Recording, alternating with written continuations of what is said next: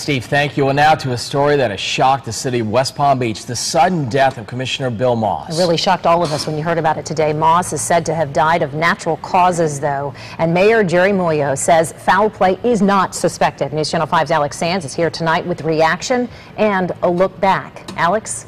He'd been sick for several weeks, Shannon, but no one thought it was quite this serious.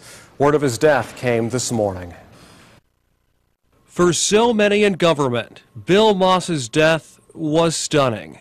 We were supposed to be at the Palm Beach County League of Cities this morning, and I knew something was wrong because he did not, and then I got the message. He was a true friend to us all, a person who absolutely loved this city and worked so hard for this city. We will miss him dearly. A six-term city commissioner, Moss was first elected in 2000. 13 years after fighting to turn things around on the city's south side. He'd go on to focus on education, on tourism, most recently focusing on Parker Avenue, making it safer for children. 2 weeks ago, he won his seventh term in office in what was perhaps the toughest re-election campaign of his career. He sincerely loved serving the people and had a tremendous amount of passion about what he did.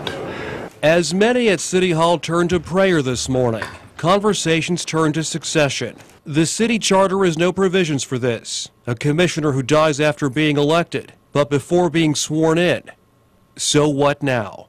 Most likely what the attorneys for the city will decide is that there will have to be a special election. I don't think they're going to be able to appoint somebody to fill the entire two-year term. From district residents to political rivals, over and over, they said the same thing today. You could disagree with Bill and you could disagree vehemently with him, but you always knew that he was sincere. He's one of the good people.